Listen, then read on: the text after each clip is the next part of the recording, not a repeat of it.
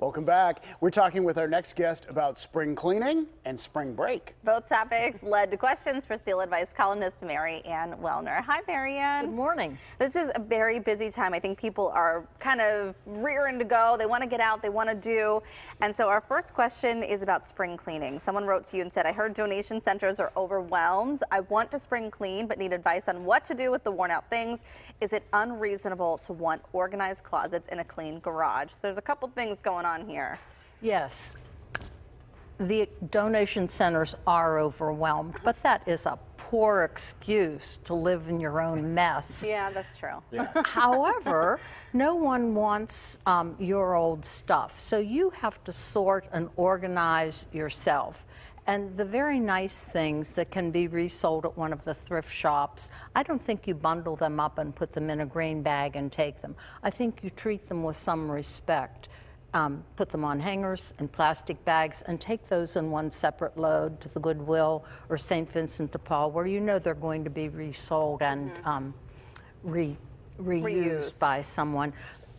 Rotten, old, awful things that you won't wear yourself, you can't expect someone else to wear. Right. So they go in the green bag, and the veterans will come and take anything in the green bag.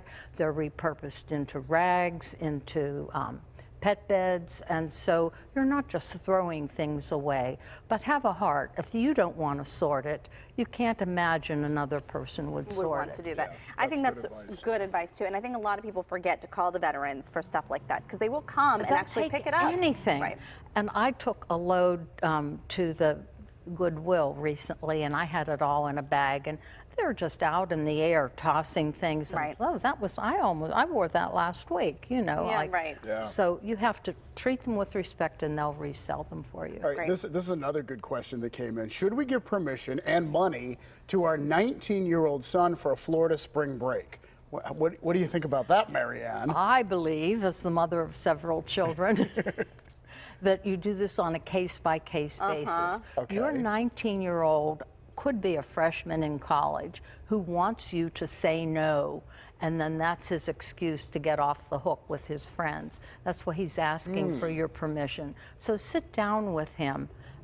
As an aside, I've never heard of a college student going from this area to Florida twice on a spring break. It's not that much fun. But sit down and talk about who's driving. Are they insured? Are you going to stop? Driving straight through to Florida is miserable. Where are you staying? And if you feel he's not sure about it, then maybe say no, and then he can say to the friends, I can't go. Give him the escape. Yeah. Yes. Do most 8th graders go on an overnight school trip to Washington, D.C.?